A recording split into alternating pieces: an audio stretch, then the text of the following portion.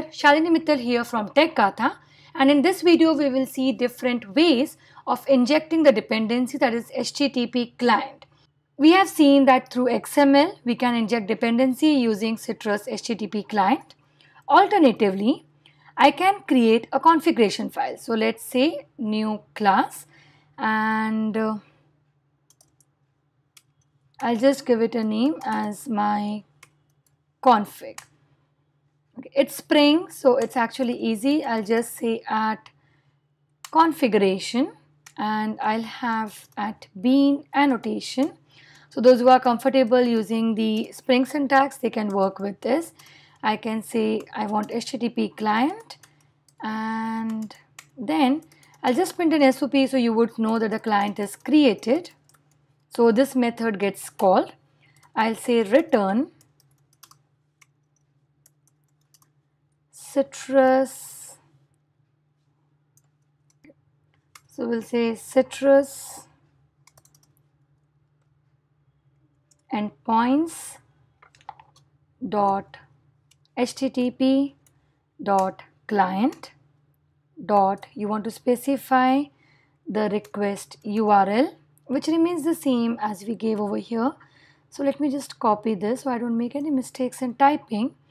And where is my config? Over here. So I pass in this and I say dot build. That's it. So I can use at bean annotation, and I can also inject the dependency. This remains the same.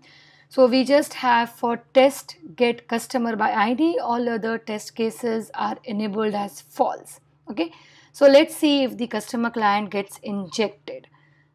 And then I'll say, so yeah, so HTTP client, let me run this. My REST API is still running on the browser, the server is up and running, so that shouldn't be an issue. Okay, so the reason we are getting this error is because it's not able to find this, because it doesn't know it has to load the MyConfig.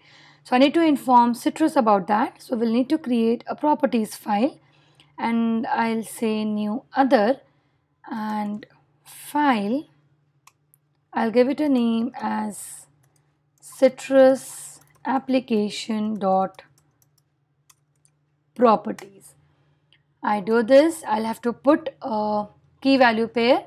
So I have to inform Citrus about the Java configuration file, which is inside the package com.citrus.myproject.myconfig. Now I guess it should run. So let me say run, and let's see the output.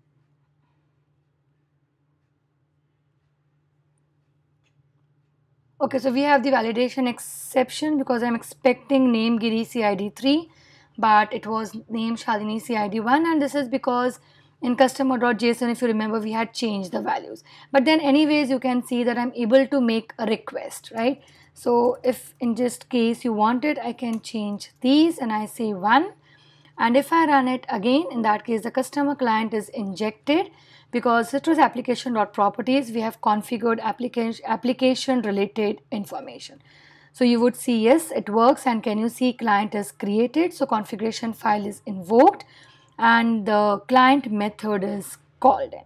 So this is one way that you can configure. Other way is, if you don't want to use it this way, let me just comment this out, and here then I can just say,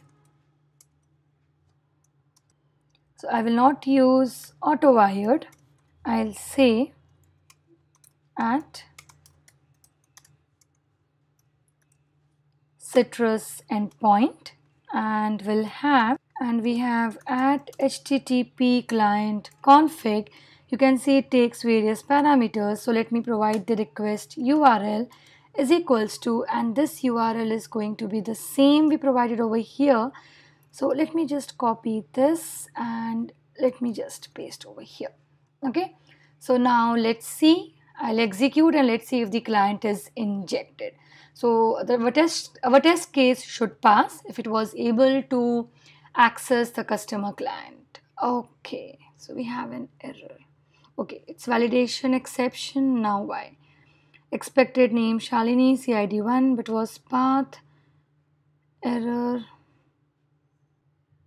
Did I miss something copying? Oh, it's customers. See, Even after copy paste, I made a mistake. Yeah. So localhost 8080 it's /customers. So let's see.